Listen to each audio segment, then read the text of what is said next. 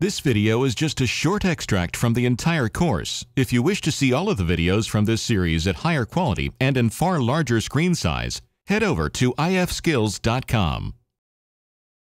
In this lesson, we'll be looking at the Extrude Curves command. The Extrude Curve command allows you to extrude a curve into a surface, polysurface, or a solid polysurface. These extrusions could be as simple or as complex as you'd like them to be. So for example, if I just draw a single line here, I can grab that line and go to Surface, Extrude Curve, and we'll just extrude it straight for now.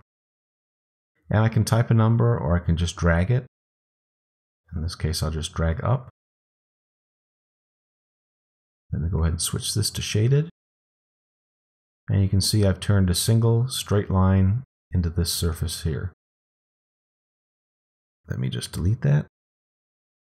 So now let's get a little bit more complex. This time I'll draw two lines. Let's select that. Again, go up to Surface, Extrude Curve Straight. This time I'll type 15. Now I've extruded that 15 units. And because the input curve was joined together, the resulting surfaces are joined. So this is actually a polysurface. Let me delete that. This works for freeform curves as well. Again, no matter how complex. Let's see, I can add a ton of points here. Select. This time I'll go over to Toolbar to select it. So we select this icon here. You can see it remembers the last extruded distance of 15. Again, we can drag it up or type a number. We can also click both sides. And if you look now, it's going in both directions. So let me type 20. And we'll just extrude that in both directions. So you can see a much more complex shape. If I click on this, because this was made up of one freeform curve, it's actually considered a single surface. So if I explode this, I hit explode twice, and it'll tell me cannot explode single surfaces. I can also do the same thing with our standard shapes. So if I drag a rectangle, say an ellipse, and let's make a polygon shape here.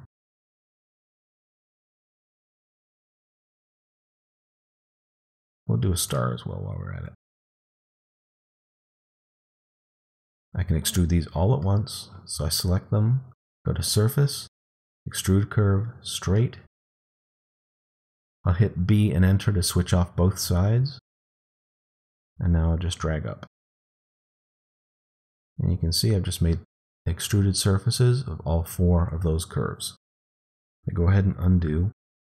Now there is a different option here as well. If I select these curves, and instead of going to Surface and Extrude Curve, I move over and go to Solid and Extrude Planar Curve.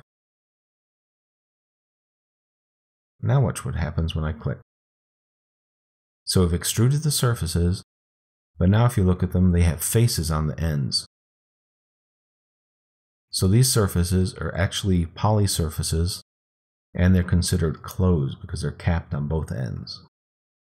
If I move the camera underneath, you can see there's a cap on the bottom as well. You just undo that. I'm going to go ahead and get rid of, let's get rid of a few of these. So now we're going to look at the different extrude options and how they affect different shapes. Let's go up to Surface, Extrude Curve, and we'll just choose Tapered. So we'll choose both of these, hit Enter, and you can see they're extruding them with a draft to them. And I can change the draft angle up here in the control line by clicking, and I can type, that was set to 5, let me go ahead and type 10 to make that a little more of a radical draft.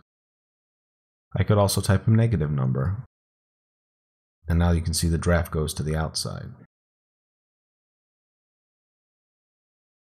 So that's a very handy tool to have while you're doing extrusions. You undo that. I can also choose Surface, Extrude Curve to Point. And let me move to one of my other views. Hold down the Shift key. So as I move the cursor around in the front or right views, you can see this is very difficult to control.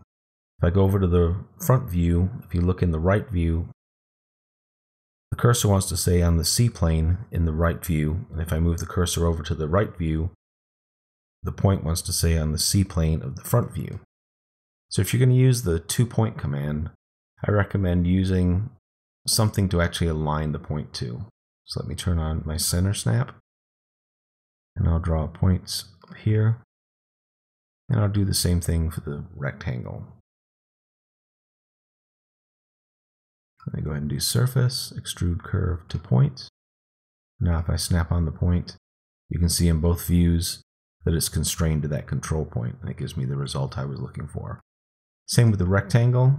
I can bring that up and snap to either of the ends or to the midpoint, and that gives me that pyramid shape that I was looking for. Go ahead and undo that.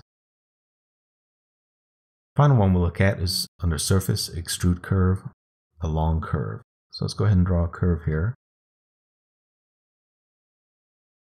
And I'll just drag this curve out and draw a few different control points here.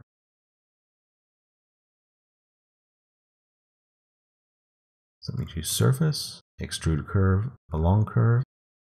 So it's asking us to select the curve to extrude, which is this shape here. Hit enter. And then I want to pick the path curve near the start. So that's the shape it makes. This surface is somewhat similar to using the one rail sweep command, with the big difference being, in this particular instance, the input curve or the extruded curve does not change its angle to flow perpendicular along the path curve. Whereas in the one rail and two rail sweeps, the input or cross-section curves do change as they're moving along the curve to always stay perpendicular to the curve they're traveling along. So this gives you a very different shape than you would get with the one rail sweep curve, even though there are some similarities. So that concludes our look at the extruded curve command.